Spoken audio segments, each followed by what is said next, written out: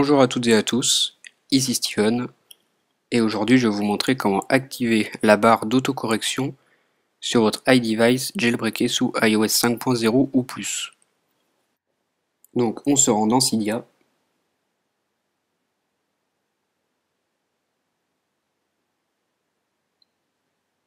et vous recherchez le paquet qui s'appelle AutocorrectionBar.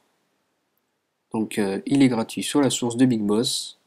C'est un tweak développé par Ryan Petrich qui va vous permettre d'activer la fonction cachée de la barre d'autocorrection. Donc en haut à droite, vous faites installer, confirmer. On attend que le tweak s'installe.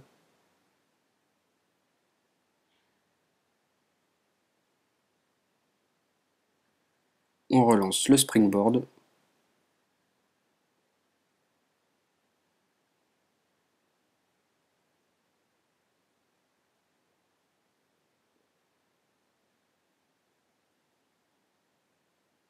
C'est un petit peu long. Voilà.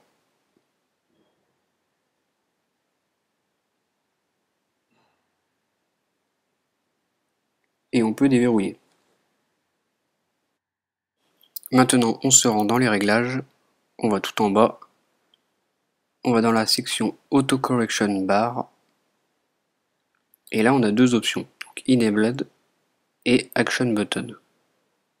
On va mettre Enabled à On.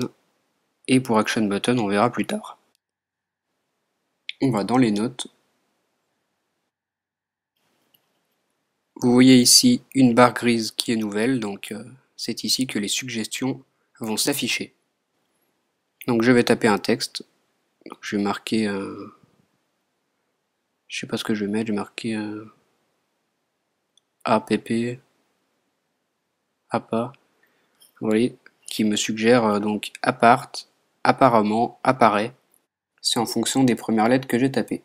Donc si je clique ici, ça m'affiche la suite, suivant ce que j'ai sélectionné. On peut faire un autre exemple avec un mot mal orthographié, donc je vais écrire bonjour pour bonjour. Vous voyez qu'il reconnaît bonjour, bonheur, donc les mots qui ressemblent. Donc je vais prendre bonjour, et voilà, il me l'a changé. Donc voilà, c'est ça, c'est un correcteur d'orthographe, et qui en plus vous suggère la suite de vos mots. Maintenant, si on retourne dans les réglages,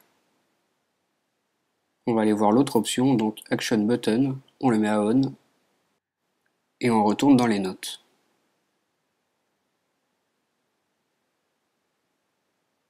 Donc je vais enlever ce que j'ai déjà tapé. Voilà. Ensuite, je vais retaper bonjour comme tout à l'heure.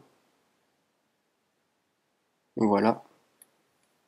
Et vous voyez à droite l'apparition d'une petite flèche. Donc c'est ça qui correspond au Action Button. Donc quand on appuie dessus, on a trois propositions dans le fond. Donc sélectionner, tout sélectionner ou coller.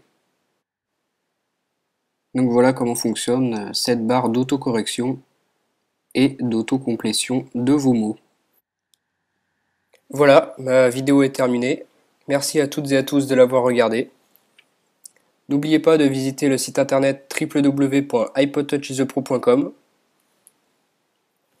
Abonnez-vous à ma chaîne YouTube www.youtube.com/user/73freestyler. Cliquez sur s'abonner pour être au courant de toutes les nouvelles vidéos que je vais sortir. Et abonnez-vous à mon Twitter @73steven ou tapez S7even dans la recherche.